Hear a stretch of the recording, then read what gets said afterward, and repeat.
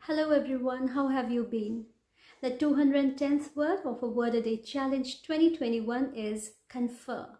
Confer. It's not confer, it's confer.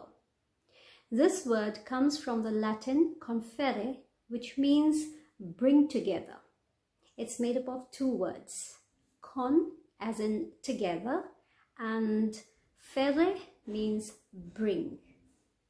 Confer is a verb and it's a formal word, so you can use it as much as you want in formal English language, whether it's spoken or written.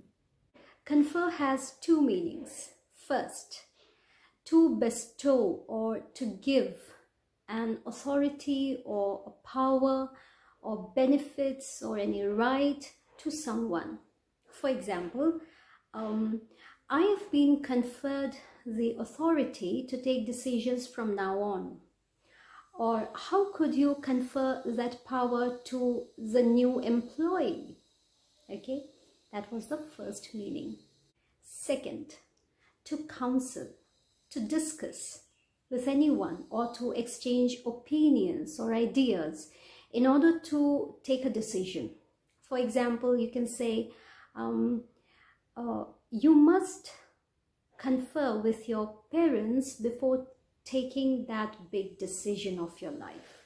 Or if your friend comes up with an idea and you couldn't really appreciate it, so you can say, excuse me, can I please confer with you first behind closed doors? Confer.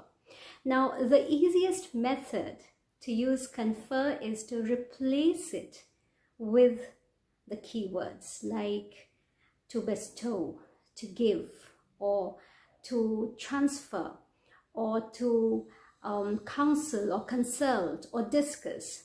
Okay, now let's look at its meaning in details along with some examples.